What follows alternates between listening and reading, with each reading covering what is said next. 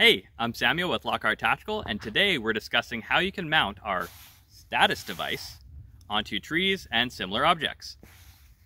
As you know, our STATAS device comes with 4 mounting screws, which allows you to connect into wooden posts.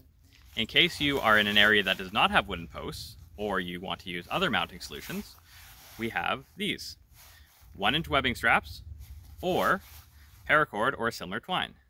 More on this coming up.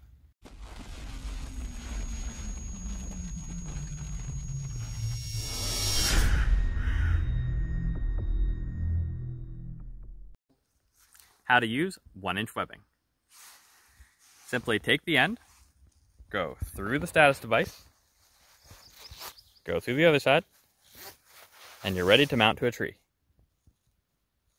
If you have a spool of 1-inch webbing that does not have a buckle, you would have to go around the tree and then do your best to tie a knot.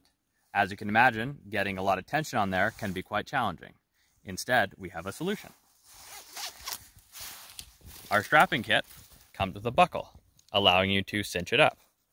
What you're going to do is, through the side slots of the STATAS device, feed the webbing through the sides.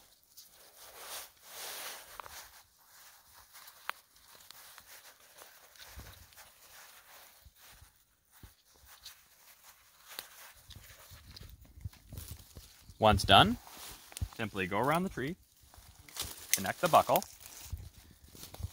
and cinch it tight. The STATAS is now ready for use.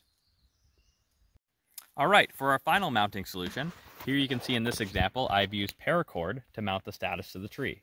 I used one piece of cordage and going through the 2 top holes around the tree and then utilizing the bottom slots in the STATAS, I've connected this very securely so that it does not rotate while being tripped. I will now demonstrate an example of using our trip pin through the STATAS. And now we're ready to give it a test. The STATAS did not fall off, it did not rotate. This is mounted very securely. Thanks for watching. Hopefully you learned something. Time to pick up some of these 1-inch strapping kits and get your perimeter secured.